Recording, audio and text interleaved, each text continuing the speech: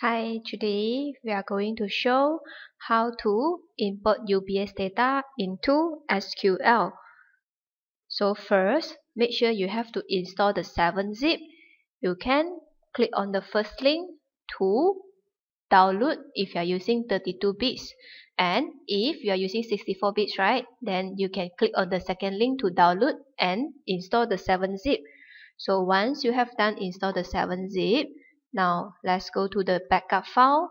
So I will show you how to extract the backup file by using 7-zip.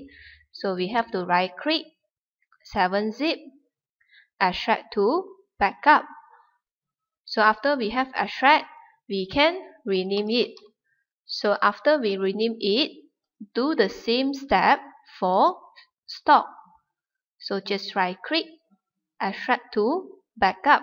So we rename it to stock. Now in SQL, I will show you how to create new database. We have to press on the three dot button and create new database. Let's say the company name is SQL Sendram Berhad. We press on OK and double click on the new company.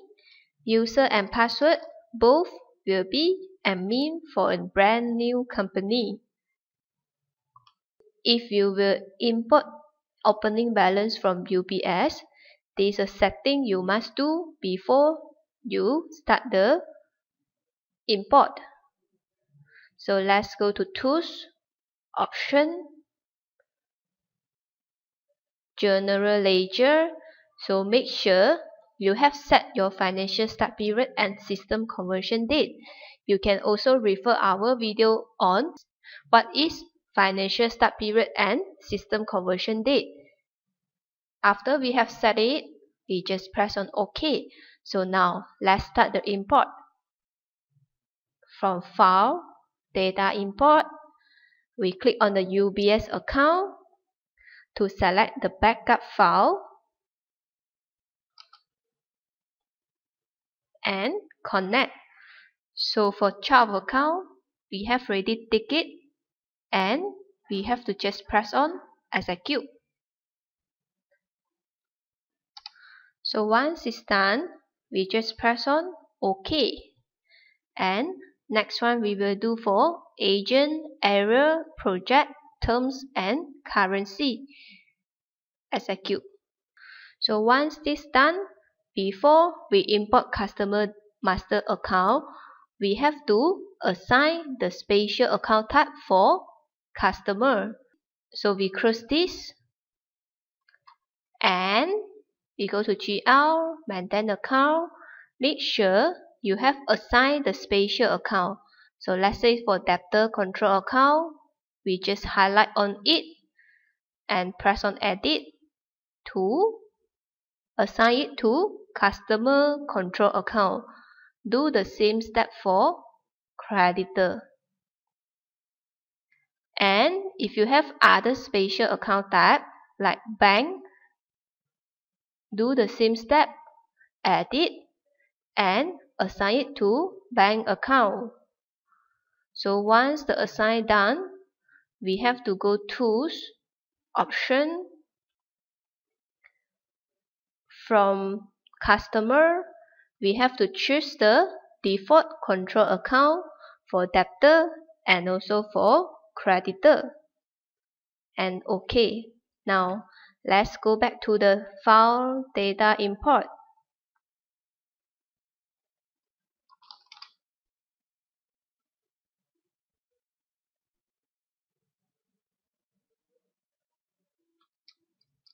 To import customer master account, you can choose whether you want to reformat your UBS customer and supplier code to follow SQL account. If yes, you have to just tick on this option.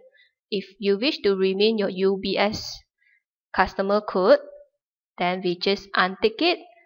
And if you will import opening balance for your customer, make sure do not reformat your UBS customer code. For import customer opening balance, we have two options. Either you can import opening balance by summary, or if you wish to import all the debtor opening balance by transaction, we have to tick on all this box and execute. And then repeat the same step for supplier. So once import done, I will show you in customer, maintain customer. You can see all the debtor have import with outstanding. And if you wish to see the detail for the outstanding, you can also view the customer invoice.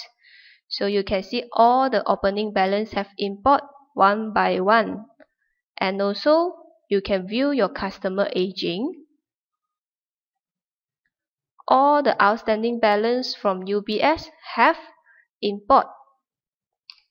One more step to highlight is, if you import opening balance for debtor and creditor from UBS, make sure you must run year-end in your UBS. So you can also refer our next video on how to year-end in UBS. Thank you.